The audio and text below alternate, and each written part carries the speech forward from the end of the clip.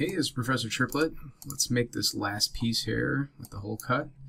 And if you look closely, you can tell that this piece right here is the cutout from this piece. So we can actually use this piece as our starting point. I'm going to duplicate it, Control D, and I'll just go ahead and delete the first one. And then what I'll do here is I'll actually just get rid of everything I don't need. So I'm going to go ahead and I'm going to just take all of these and I'll grow it once by hitting Shift greater than, and then I'll just grow it one more time, Shift greater than, and then delete. So now I've got this piece right here, and then I've got this piece over here, and we can actually get rid of this because we'll just extrude this back.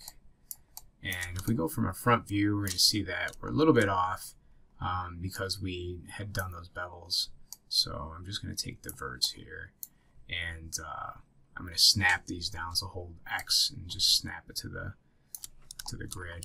Now, if we had thought ahead, I could have done all of this while I was modeling the other piece. I would have just duplicated this piece off before I beveled. But since I didn't, I'm just going to snap these back, and then this should be pretty much 100% correct.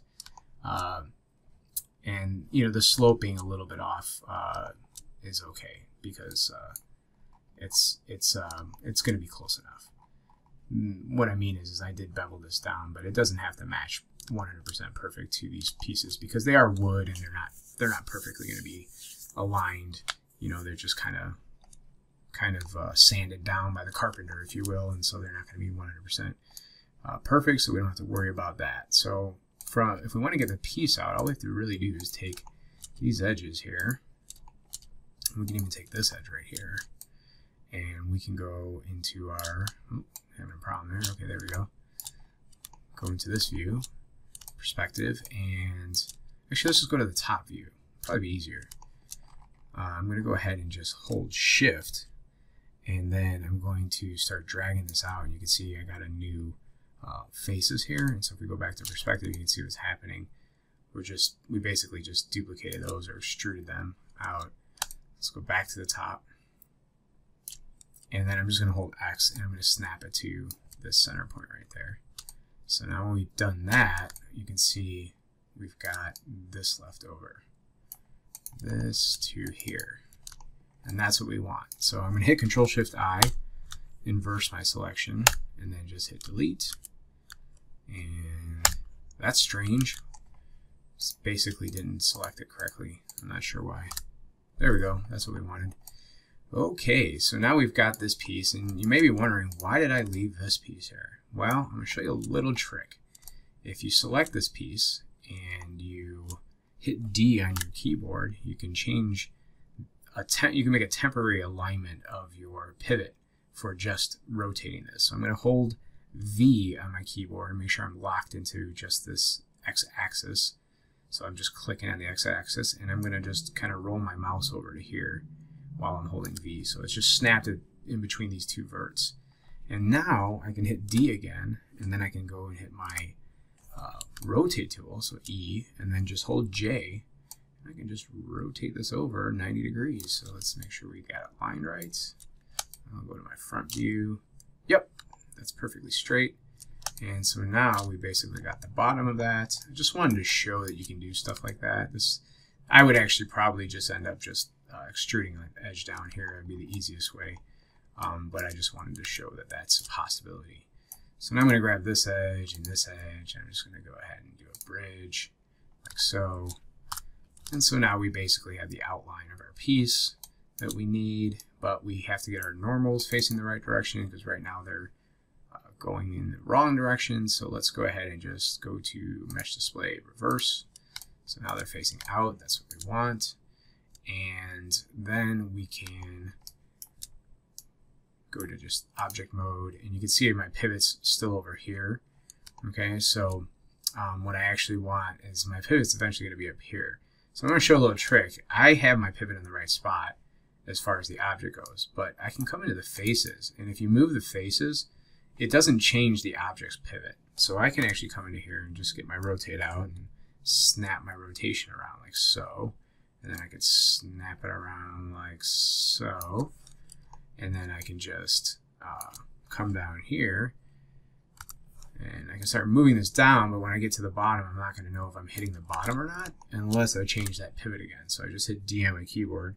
So this is my temporary pivot. I'm just going to move that down to the corner here, hit D again, and now I can hit X and I can snap these polygons right to the bottom there. Now, again, I did not move the object's pivot, but when we get out, you'll see the object's pivot is in the exact same spot.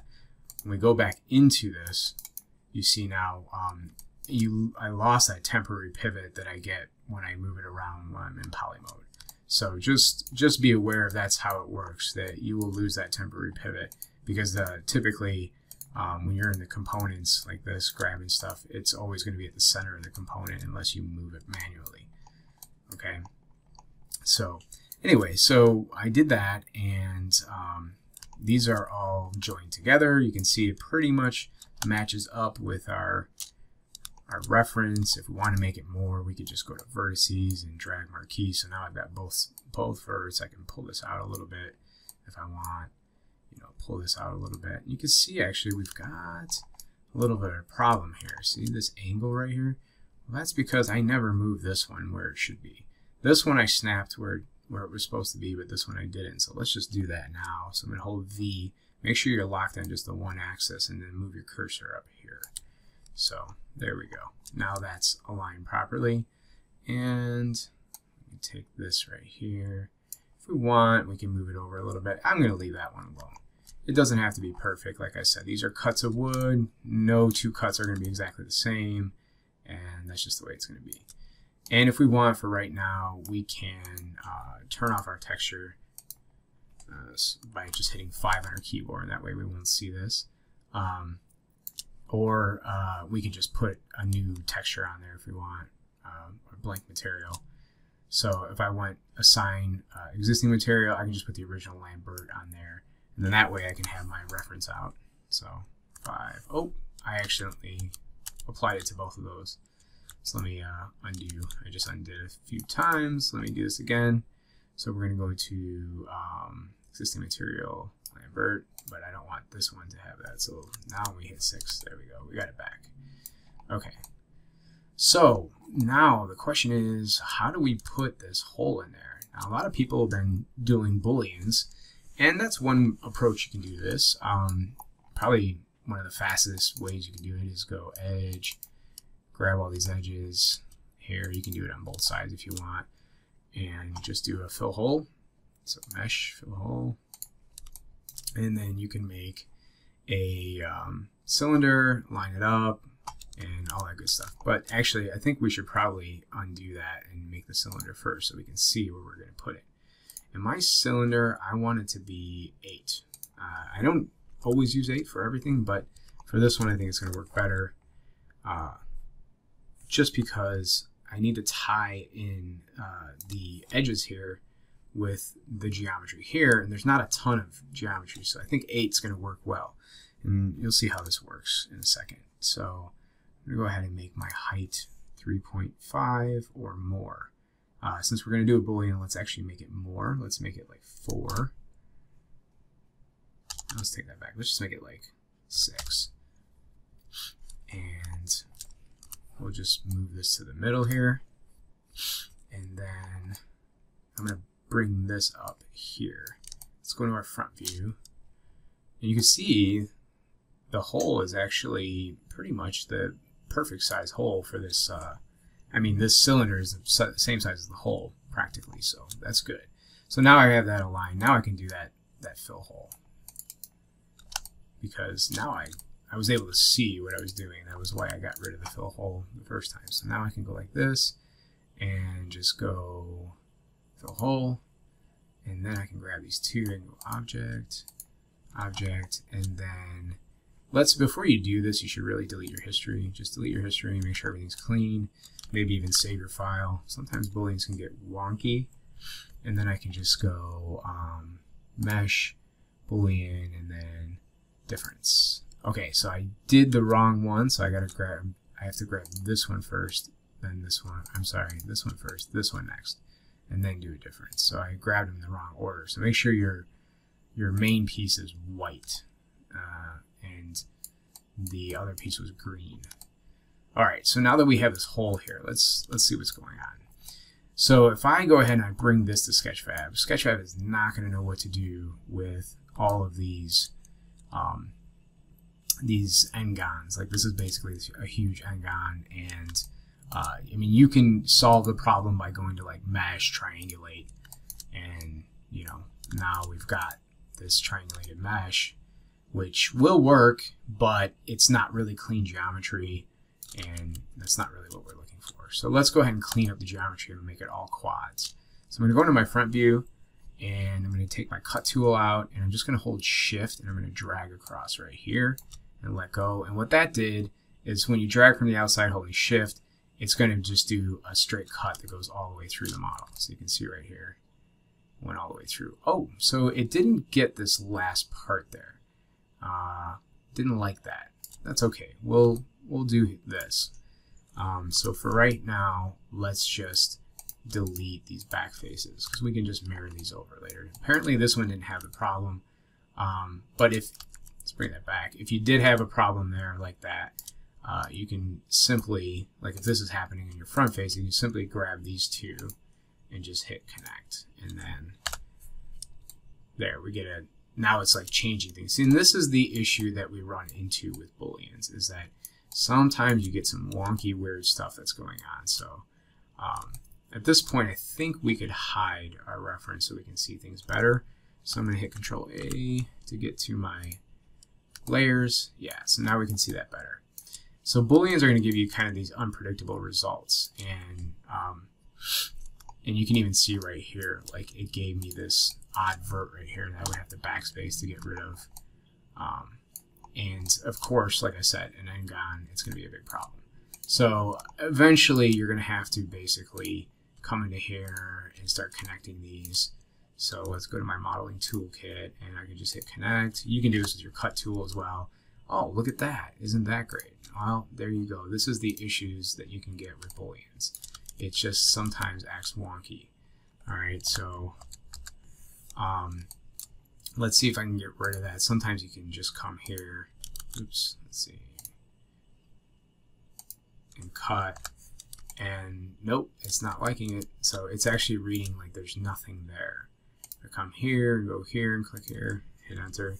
You see here, this is the quintessential issue that you get with booleans. Now this side, believe it or not, actually will probably work a lot better. I probably won't get those kind of errors because Maya solved this in a better way and is correcting the boolean, you know, by adding these edges in here. The edges that it added in here are actually tying it to the other pieces, the other polygons and stuff. So this is why you heard me say, and a lot of people say booleans are terrible.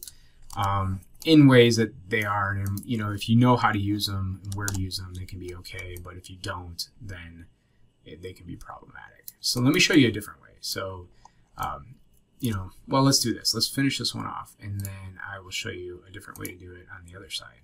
So I'm going to go ahead and just finish this, and we'll click back to that. Remember, we're trying to get rid of all the n-gons. Okay. Now, so here I'm going to hold Control and click right here because I need to tie this into an edge so I can have all quads. And I got the same problem right here too. So I'm going to go like this and hold Control, click it there, and then I'm just going to cut from, oops, didn't like that, bad angle. Cut from there to there, hit enter. And so now this thing's all tied together, everything's quads. And that'll work except for this piece right there. We don't really need that anymore, so let's just get rid of it. Okay, so let's take a different approach on this side here. Okay, so what I'm going to do actually is I'm going to just slice this down the middle, and I'm going to take all these faces right here, and we're just going to detach these and treat this like a different model. So edit mesh, extract, and then So let's just take this one. We'll just kind of slide that off. And then this one, we're going to delete this face, pretend that we never did the Boolean, okay? And let's get rid of that. And let's we'll make another cylinder here. Let's just rotate it like this, give it the same properties we gave the other one. Let's make it 8 sides. 8, and it was 3.5, or well, 3.5 is half the distance, so let's see where we're at. So if we cut that in half, or 3.5 is the distance from this point to the center. So if we cut 3.5 in half, it would be 1.75, right? So we can go ahead and say height 1.75. Okay.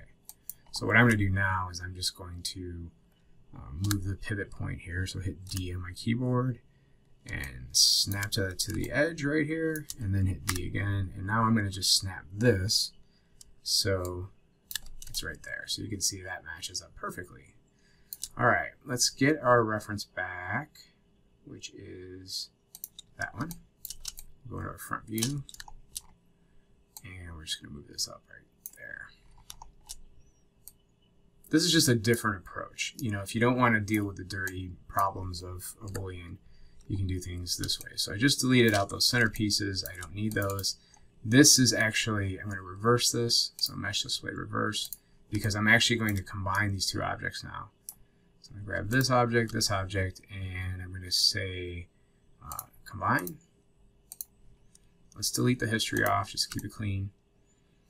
And now I'm going to basically just start bridging these edges together. So I can basically kind of look at this and say, well, which edge should go to which? That's the question. So I'm thinking this edge to here looks pretty good, so I'll just do a bridge. And then I can basically just kind of go like this. Oops, this front one. We can grab 3 there, do that all at one time, maybe even 4. Let's get this one too. And just go, I think we're missing one there. There we go, hopefully that works. I think I got all the right ones. Oh, uneven amount of sides. Why aren't they letting me grab that? There we go. I thought I had grabbed it. Okay, so as long as you have the same number of sides on each side, it will work. Grab this and do a bridge there. Okay, and now we'll want to bridge across here first, and I'll do a bridge, and then I'll do a division, 1 division, and then this should be able to tie together with this piece here. But if I grab these, you'll see there's 2 vertices, so I have to merge those, because even though I did a bridge, it doesn't automatically merge those vertices. So now you can see right here it says 1 vert because I just got my merge tool on. And so I'll just hit W to drop that, and now I can go back to my my bridge tool and just grab those faces, and now there we go. So it's the same results, but just different ways to get there. So I just wanted to show that, you know, you can kind of approach this different ways. And so sometimes what I'll do is I'll actually use curves. So for instance, what you could do is if I went into front view and I went and made 2 curves, like 2 circles. Let's do 1, and I'll just rotate that so it's facing me. There we go. And then I went and did, let me just move this right in the middle of the grid, and I did another one, Control D. I'm just duplicating it, and then I'm going to scale this out. You could take these 2 and you can loft these together, as you can see right there. And so imagine if I made this shape with a curve, and then I made this shape with a curve that had the same number of points. You can technically loft those 2 together. They may not look, it may not know how to connect it perfectly, but for certain complex objects, it might be a way to get started with making a mesh, you know, that has kind of like a hole cut in it. So it's just another way to do it. There's also, you know, you could take and put a cylinder through here, and as a placeholder, just use your cut tool and cut a cylinder, like a hole right into there. That's another way to do it. So there's multiple ways. I'm just trying to show you different approaches to the same technique. or the same outcomes. But the takeaway from this is going to be how do you go ahead and do this whole cut with all quads so it's nice and clean. That's the big part of this. So let's go back to our perspective view at this point, and I'm going to just grab these and I'll delete those, and then I'll take this. I'm going to just go ahead and delete the history, and I'm going to go ahead and do a mirror. So I'm going to mirror the object. It's going to mirror in the Z direction because I want it to come back to the face here. And so let's change this to Z, and then let's change this to negative because it has to go in the negative direction. And there we go. So that looks perfect. I like to turn my mirror threshold down just to make sure it's not doing any weirdness there. And then I can just hit W to drop that tool. And I'm going to go ahead and just hit 3 on my keyboard so you can see, like, it, even though this is not proper, it's going to look pretty clean. Let's go ahead and grab our edges, and we'll make sure that we bevel this. So let me just double click there and then get these last two. And at this point we could get rid of the center edge, but we'll do that in a second. We can do that after we bevel because that'll be edge loop, so we can select it easily. And let's see, we got all that, got that. Make sure you grab, oops, be careful if you hit that extrude thing that you don't extrude on accident. They added that tool in, but unfortunately some people accidentally extrude when they click on their widget while they're holding shift. It's just something to be wary of. You can probably turn that tool off if you want, the extrude, but I actually find it helpful sometimes when I'm modeling. That tool is actually in 3D Studio Max. It's been there for a long time, and I used to use it all the time, but being in Maya, I'm obviously used to doing other ways of getting the same results. So now that we look at this, if we went ahead and hit 3 on our keyboard to smooth it, now we're actually getting a nice, let's turn the wireframe and shade it off, which is right there. So now you can see we're getting a pretty nice looking cube here. So, and then if we want to get rid of this middle edge, we don't really have to have it in there. We can just get rid of that like that. And that's it. That's how you would take care of this. You can actually get rid of this too.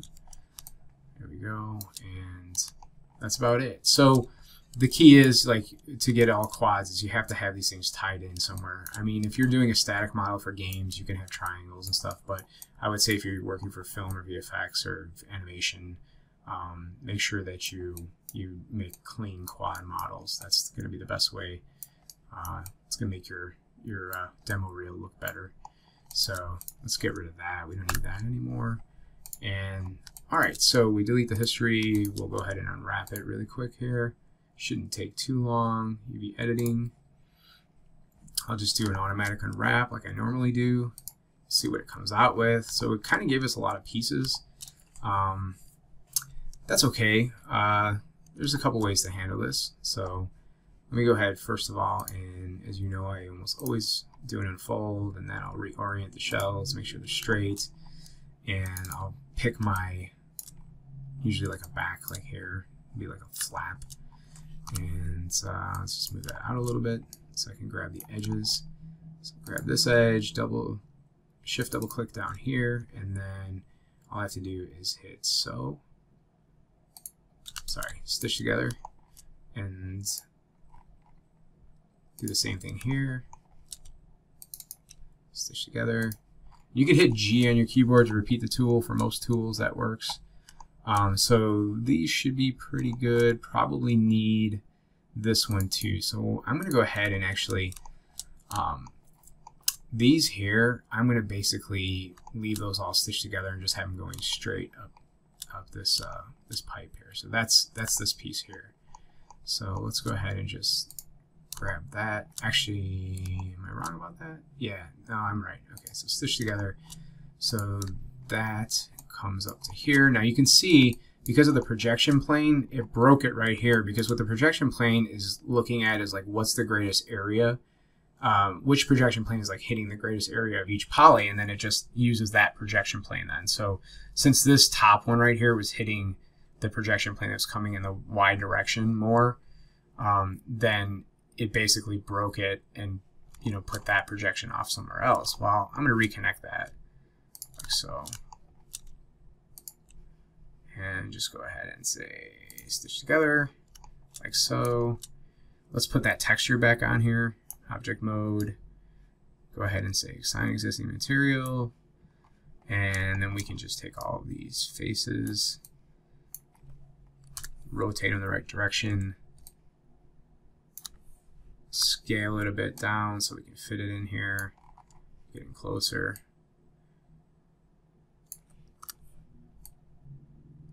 Okay, there we go. So now that we've got that, oops, looks like I screwed something up.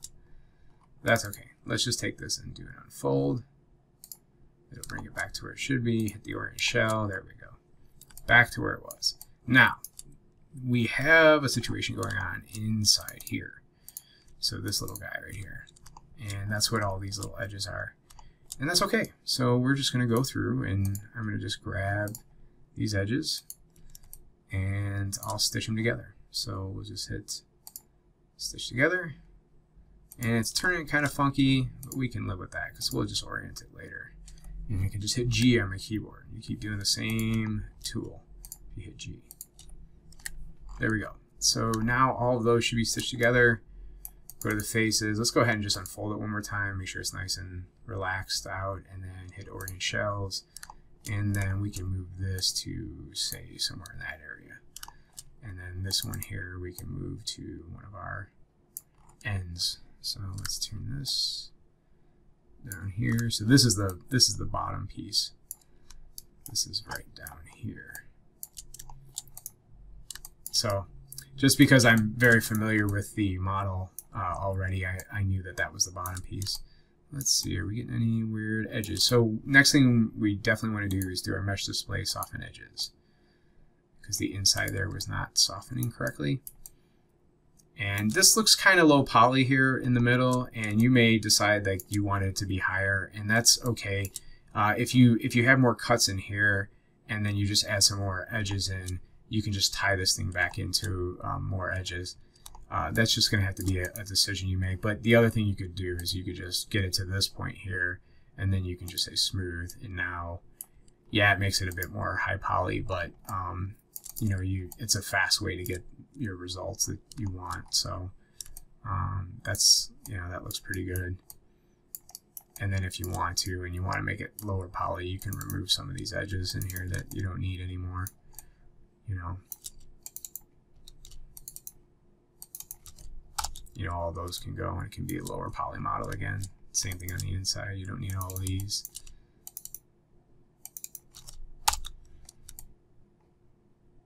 And I mean, this kind of looks ugly, you know, so, you know, if you want to leave those other ones in there, it'll make it look more even in quad.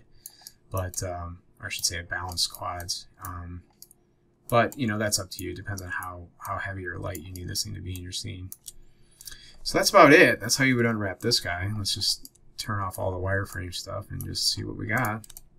Looks pretty good. Let's hide that for a second. Yeah, I think that'll work. So that piece is done, and we're on our way to making block castles for fun. All right, thanks for watching.